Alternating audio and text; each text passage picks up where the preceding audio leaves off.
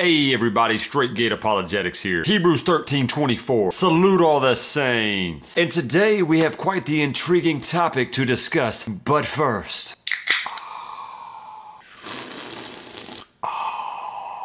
No, I'm not sponsored by any sparkling water brands. But if you're out there, the Lord said he that is thirsty, okay? And so that very topic is this. Is being gay a sin? Well, here we go.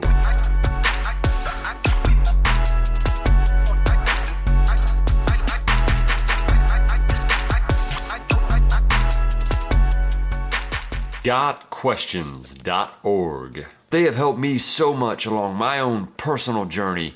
Whenever I had a question, who is Jesus? Is Jesus God? What's the difference between Catholic and Protestant? All of the answers to these questions are on GotQuestions.org. And no, I am not sponsored by them or LaCroix. I just love them both. So let's get into today's video with one of those questions, and it is this. Is being gay a sin? Great video, thanks for coming. That was it. Obviously, yes, it is a sin. But let's explore this topic a bit more thoroughly and see what GotQuestions has got to say. Is being gay a sin? I was thinking about jumping into a volcano later, I don't know. Trying to fall between some helicopter blades. Is eating glass a good idea? Have you read this thing? Sin and bad ideas go hand in hand, folks. Let's get back. In order to answer the question, is being gay a sin, we need to challenge some assumptions upon which the question is based. Within the past 50 years, the term gay, as applied to homosexuality, has exploded into mainstream culture. What a choice of words, exploded. And we are told that being gay is as much outside one's control as being short or having blonde hair. Yeah, totally. So the question is worded in a loaded way and impossible to adequately answer in that form. We need to break this question up and deal with each piece separately. Let's do it. Have you heard of Sodom and Gomorrah? Rather than ask, is being gay a sin, we need to ask, is it sinful to have same-sex attractions? And is it sinful to engage in homosexual activities because of those attractions? Let's see what the Bible has to say about that. But first, my opinions. The question that I would truly ask everyone is this. Not so much is it a sin to be homosexual or to engage in homosexual activities. What we should rather be asking is this. Is homosexuality acceptable under the New Testament under grace? The answer is still clearly it is not. We're judging by God's standards, not the world's. The world would say, maybe 50-50, but we're going by the highest moral authority, which is God and His revealed Word. Let's check out what the Bible has to say on this. Leviticus 20:13. If a man has sexual relations with a man, as one does with a woman, both of them have done what is detestable. They are to be put to death, their blood will be on their hands. Romans 1:27. In the same way, the men also abandoned their natural relations with women and were inflamed with lust for one another. Men committed shameful acts with other men and received in themselves the due penalty for their error. If the Lord Jesus Christ Himself, resurrected from the dead, meets Saul on the road to Damascus and changes him in that moment into Paul, one of the most influential people other than Jesus Himself in the entire world, and He tells him to write down through the Holy Ghost indwelling him, they are shameful acts that they have committed with other men. Do you think Jesus is condoning these things? The words of Romans aren't just Paul's letters. They are the very penmanship of Jesus Christ Himself. For he that is joined with the Lord is one spirit. The Bible is full of scriptures that speak against fornication and homosexuality and any kind of immoral sexual activity, because the Bible is our standard of morality, so we judge based upon that. So no matter how you look at it, homosexuality is not okay with Jesus. So let's get back and see what GotQuestions has got to say. Concerning the first question, is it sinful to have same-sex attractions? The answer is complicated. First, we should probably distinguish between actively sinning and passively being tempted. Being tempted is not a sin. Jesus was tempted, but he never sinned.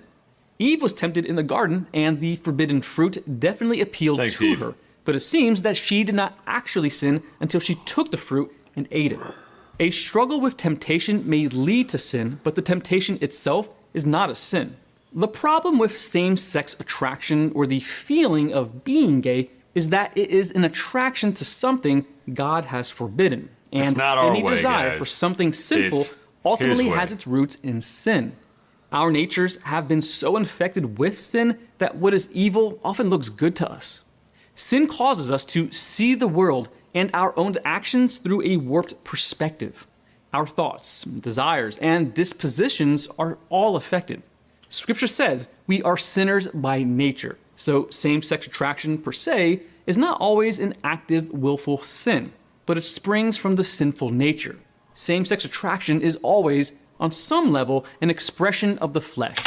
Let's pause right there. Let's go! You guys will learn I'm a goofball. So he just said something super profound. Same-sex attraction, or even regular attraction, on some level is always going to be a matter of the flesh. It's going to be part of those three things that are not of God: the pride of life, the lust of the eyes, and the lust of the flesh. So a lot of times these multi-lettered acronyms, BTQs, often say something along these lines. Well, it's love. I love this person. I'm in love with them. Therefore, God doesn't care if I do some type of sexual activity with them or some type of intimate activity. Because truly, I believe sex, real sex, is only between a man and a woman. This is a perversion of the flesh. You might care for someone, but that doesn't mean that that is love according to the Word of God. Love according to the Word of God means you follow what Jesus said to do,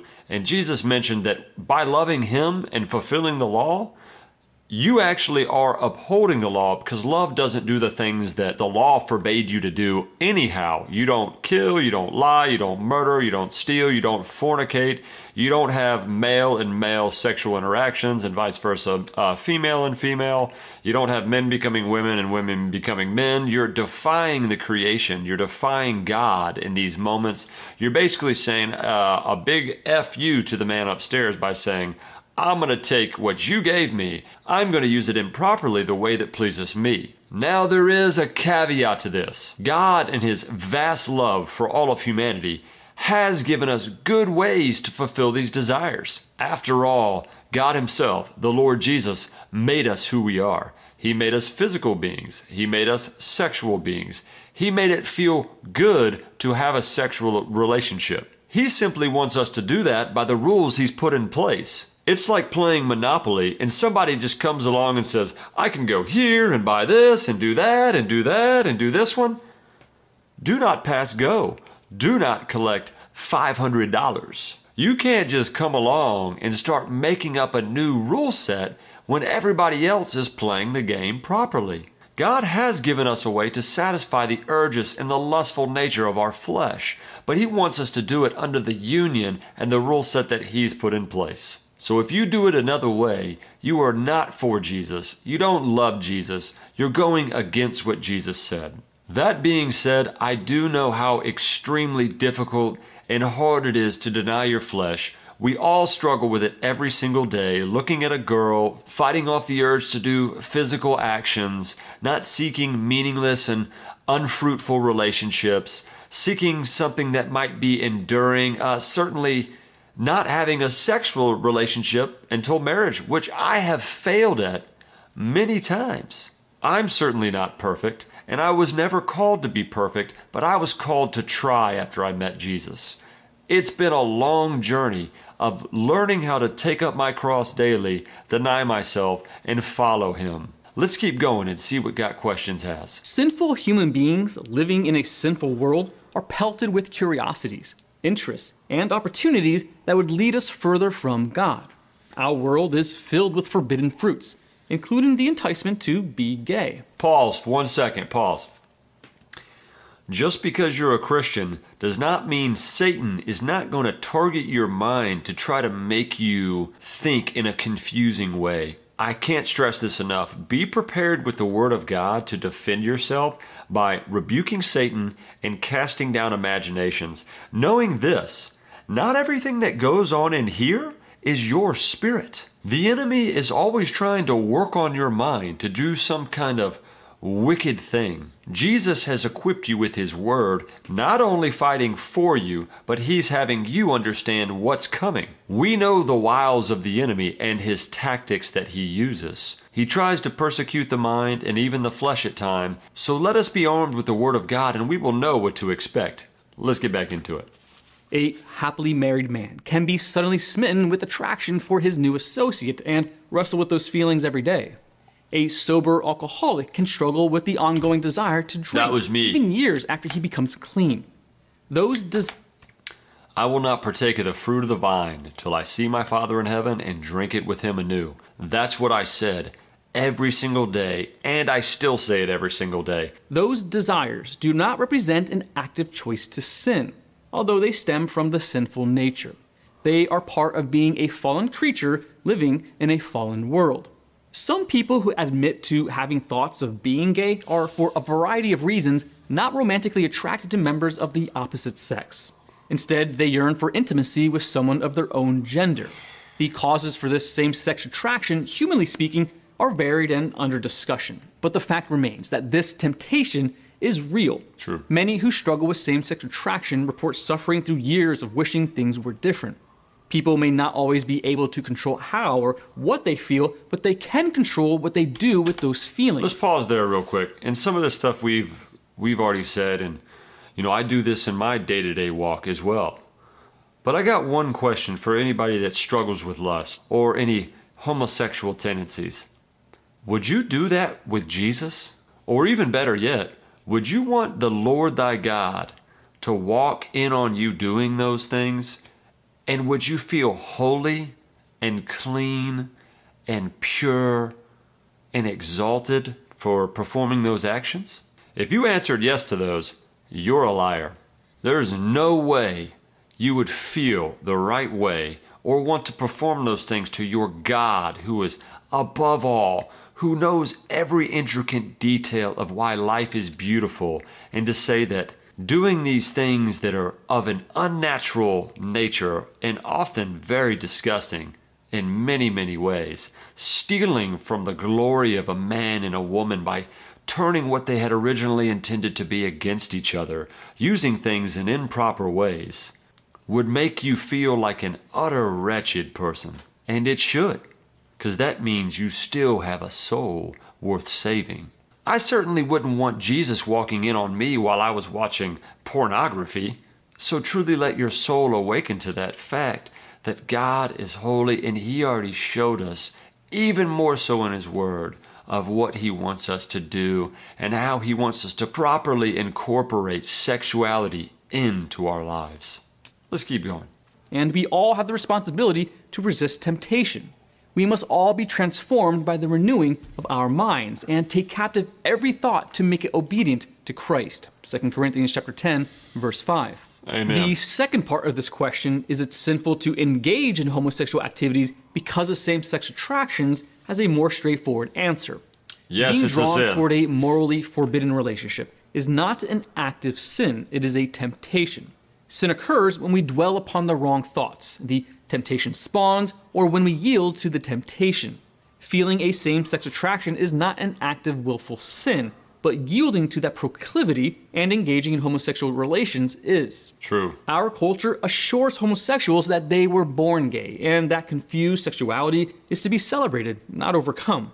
Thus, we have an entire generation of children and teens who never knew a time when homosexuality was rightly considered abnormal. It's abnormal. In elementary and middle schools, it is now fashionable to call oneself gay or bi or use any number of other faddish sexual labels without any real understanding of their meaning or of the moral and eternal implications. We are all sinners, born with a nature that wants only to please itself. The sinful desires within us vary from person to person, but the root is the same. When we realize how broken we are and that we cannot have fellowship with a holy God in such a deplorable condition, we gratefully accept the sacrifice of Jesus on the cross for us. He paid the price that we owed to God for our treason against our Creator. He also paid the penalty for the sin of homosexuality, just as he did for pride, rape, adultery, and theft. Those sins and 1,000 more are what keep us from God and sentence us to an eternity without Him. Boom. So we're going to stop the video right there. There's plenty more that we can go into, but I kind of want to finish it up with this. Is homosexuality a sin according to the Word of God? Absolutely. Is homosexuality an acceptable practice under the covenant of the New Testament under grace? Absolutely not. Did Jesus ever advocate for homosexuality by having a position of silence? Hence, he didn't address it, therefore it's okay. Absolutely not. Go play your word game somewhere else. So there's a lot of other questions like, what are the consequences? Are these people saved if they believe? Will they come into some kind of judgment? Maybe they just don't have a great relationship with God right now. These questions all can be answered in the Word of God, and certainly I could do a video later on addressing these in a more single file fashion. What I want to address is just a little bit more about my personal story with lust. So I'm not a man as though I'm going to lie to you. I don't want to be a pastor and a minister as though I'm going to act like I'm coming from some lofty position as if I've never sinned nor faltered. I am the chief among sinners again, Paul. I'll give you a run for your money any day. Drug addiction, alcoholism, excessive pornography, all of the pornography, bad choices, sex outside of marriage, sexual misconduct. I have done it all. I have done all kinds of wrong things when it comes to sex. I have not followed the commandments of the Lord. I have not done these things even remotely closely to how Jesus has asked me to in my previous life. And even after I've met Jesus, I've made more mistakes than I would have ever cared to make. Being someone who is called of God, who has met God personally, and calls himself a Christian. The purpose of my confession is not to say that, look at all these sinful things I got away with or these things that I did. It's simply to show you this. God is bigger than your sin. His grace knows no ends. His love is higher than the heavens is from the earth to those that fear him. Your sins will be as far from you as the east is to the west. There is a caveat to that though. When I do sin and I do make mistakes, especially of a lustful nature, I get chastised, not destroyed.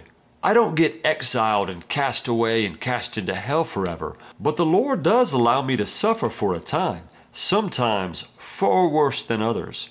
Terrible dreams, terrible visions, evil feelings that come over my body, the allowance of Satan to persecute me in the flesh and even in the mind. The Lord lets it be known, though he will not destroy me, and he will not cast me away, that I am his eternal Son, and I am saved, confirming me by many things. He does not condone my sexual misconduct. So day by day, through the fear of the Lord, I learn to deny myself, my sexual desires.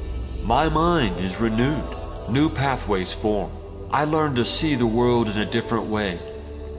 I start to appreciate being still, simply being able to breathe, to see, to hear. And I'm able in those moments now to say, I don't think I should do that. That's not for me. No, I'm not going to watch that. I've made more mistakes than I'd be able to count, but the Lord Jesus has still accepted me. He has called us to repent and turn from those ways and seek out life, because to live with the holy God is to be a holy son and daughter. And if you feel like you've gone too far, stop and turn back. You might even feel like it's impossible to stop doing what you're doing. But know this, the disciples asked Jesus, who can enter into the kingdom of God? And Jesus responded, with man this is impossible, but with God, nothing is impossible. Just because we're Christians doesn't mean we're not going to make mistakes. We're not going to sin. We might have homosexual thoughts. We might falter and watch pornography. We might falter and have a relationship outside of marriage sexually, actively in sin, actively in drug use, in violence, in mayhem. He hasn't said that we can't ever make mistakes and do those things. But He has said after we have done them, repentance.